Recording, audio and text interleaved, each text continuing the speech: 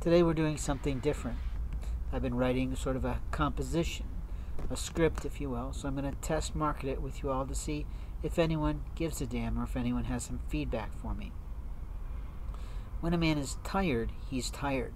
When someone uses ill will and new technologies to abuse someone's life, it's something else entirely. You see, a mother who's on her alleged dying bed can solicit her eldest son to do things that are immoral. That eldest son can strip away all the lies that someone wants to tell in his mind, but in the end of his life he will be facing the Lord, who will put him in hell forever. The beginning of our story is that of a child, and that child that has a challenge in life. That challenge he has learned to endure all of his entire life into adulthood. During his years of 30 to 50, he was fairly successful with his family. He had a loving spouse and a pretty good kid who was a little wayward at first, but literally worked himself out to be a fine young man. And after the loss of those two individuals into the spirit world in which they have come from, the man sought to find someone else. For the first time in his life, because of all of his discipline, all of his exercise, all of his walking, all of his simply listening to God, he finally liked his entire being more than any other time in his life. But what he did was make a mistake. He mentioned that to his passive-aggressive mother prior to her demise. And from then on, there was no turning back from the abuse and the assault and the sexual mutilation that the elder brother and his family doled out. The sadness of our story is that that young man had suffered all of his life with a body dysphoria. Most people have something about their bodies that they don't really like. There's probably only a handful of people in the world who are 100% completely, fully satisfied when they look in the mirror and they see their suit. That is their birthday suit. When a person has some sort of birth defect, it is visible to some people. When a person has other types of birth defects, it may not be visible to people. I often cite the things that I've seen on the internet from news sources around the world that shows people in Italy with literally wolf-like faces with hair all over the face. And then there's been several incidences of children born with tails, which has been sort of interesting in a way, because we're not accustomed to those types of birth defects. We're certainly accustomed to birth defects and mental deficits and mind deficits that are often called certain special needs that are on the spectrum.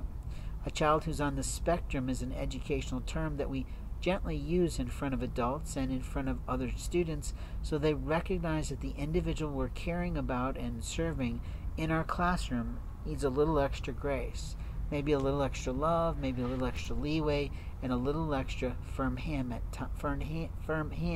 at times. When I get a little tongue-tied, I have to apologize, but the story remains that a man was struggling with his life, put himself together, got himself on a spiritual path because of falling in love with a new friend, and after that his life began to mend. But siblings didn't like that. They didn't like who he was becoming in the God's house above. They didn't like that he was happy and content with his body, and an elder brother decided that he would socially sexualize that sibling. What he decided to do was to lace food in his home without telling the younger sibling. And as a result, when the man would sleep, he would sleep for a very long time. What he did was take that man someplace, to a hospital, to a clinic, and start to modify his body in a way that the younger brother didn't like. And when he looked at himself in the mirror, he thought, what the fuck happened to me? I don't understand this. This is not what I like. Another sibling in that set stole a prescription that, according to specialists that he spent 2 years studying with and evaluating himself with, explained that he needed for the rest of his life. That lying, theft-oriented sibling is the greatest gossip in the world. But she didn't think about how she violated federal law. Neither did the older brother think about how he literally could be labeled a predator, an incestor, or other things. Beyond that, there was additional siblings that decided to play into that. While he went through loss, they decided to use financial abuse on that child. And he really wasn't a child at all. It's again say he was in his late 40s. He simply had lost his loving spouse and loving son in a way he had not anticipated for his life. And when that happens, most people are very much aware that our performance sort of dwindles a little bit, and we go through sometimes some downturns in the economy, or we come up and we face things like COVID or the pandemic. But the people in his life didn't stop to think what it felt like for him for their abuse to go on. They didn't think about what it would look like to the Lord above for their constant haranguement and harassment and the things that they were doing in their version of love. But the bottom line is that that older brother decided to sexually mutilate that younger brother's package. Now, as a small-statured person, he already had some challenges, but not really in the bedroom when it came down to intimacy with the girls he loved, but it came down to the fact that he's not one of these guys who's going to whip things out and dance around in a gymnasium or in a restroom or in a locker room with guys. What I'm talking about is real life. That real life brings about people of all shapes, sizes, ethnicities, creeds, and preferences.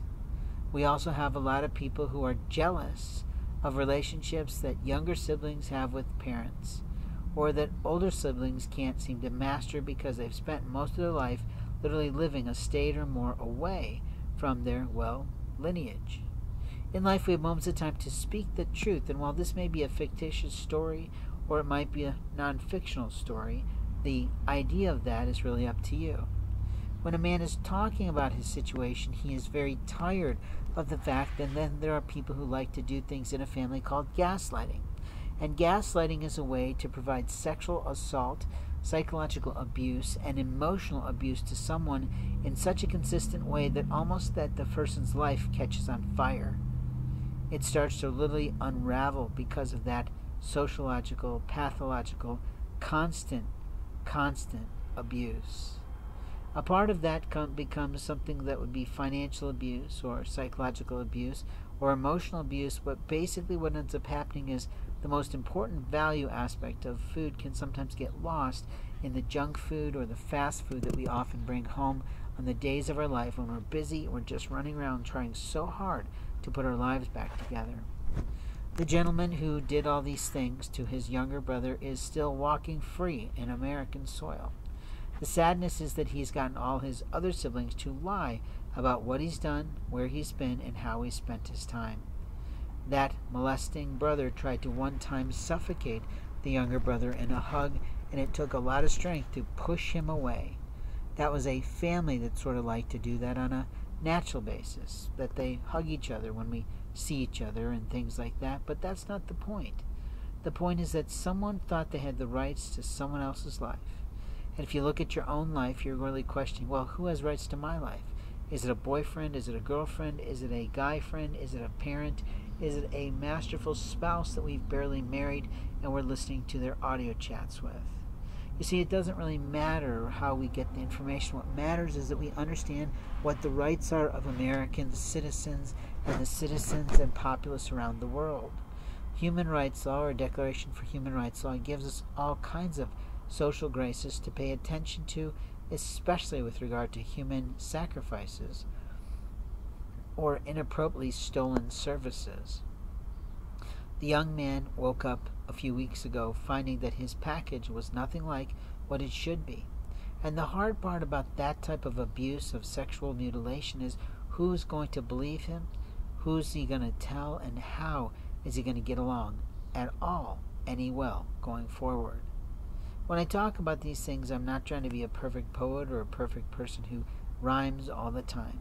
But what I am saying is that people in life often make huge, monumental mistakes in their life because they just think that God has put them on the earth in order to produce a mathematical lesson for someone that they might consider, a little less than or more of a jerk. In life, we have moments of time to speak the truth. And the truth is that people often abuse people in the name of their God. And people often harm people in the name of a, less loving God. There's always been that thought that Mother God is more important or more loving than Father God, who is one of war and justice and revenge.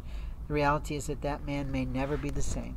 He may never recover because the girls he loved were so stubborn that they wouldn't come to see him. and it's possible that other siblings decided to interfere with those relationships in a highly immoral way.